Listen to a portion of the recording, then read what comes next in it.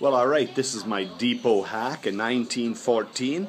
It is actually a car that was used to take people from motel rooms back to the train station. It's called a woody, or a depot going to the hack, a taxi. It's made by Ford. It's 1914. I have Henry Ford's signature on it. This is a beautiful car. I actually have a Lamborghini wooden steering wheel, the pedals, all the gauges. The interior is all wood. It's registered as a 1914 depot hack, a Ford Model T. It's got all the lanterns that were associated with that year.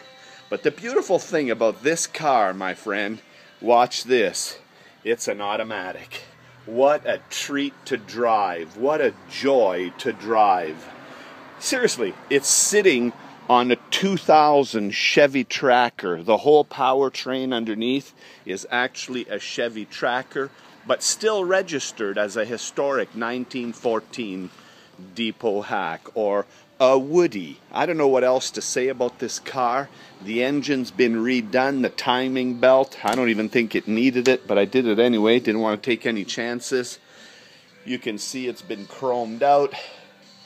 It's actually gorgeous. In behind the grills are all the fuses. It's been totally rebuilt. It's absolutely beautiful, and I'll guarantee you, you take this to the parade and you're going to be the highlight of the day. We always make it on television. If you don't like to be looked at in any car, don't buy this car. It's all wood. All the seats are made out of maple.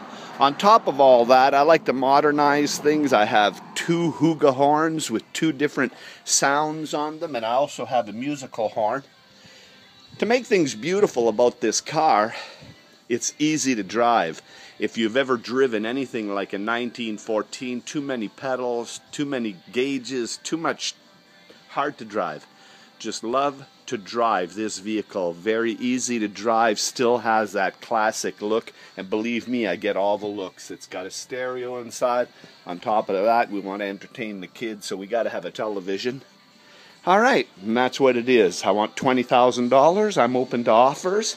This is actually a beautiful car. I've never had it appraised. I've never needed to, but I'm sure I'll hit the 20 mark. I wish you the best. You will totally enjoy this vehicle.